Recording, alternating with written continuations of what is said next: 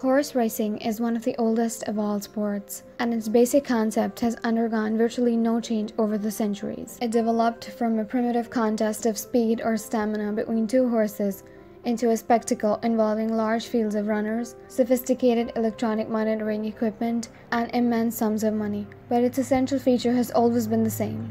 The horse that finishes first is the winner. In the modern era, horse racing developed from a diversion of the leisure class into a huge public entertainment business.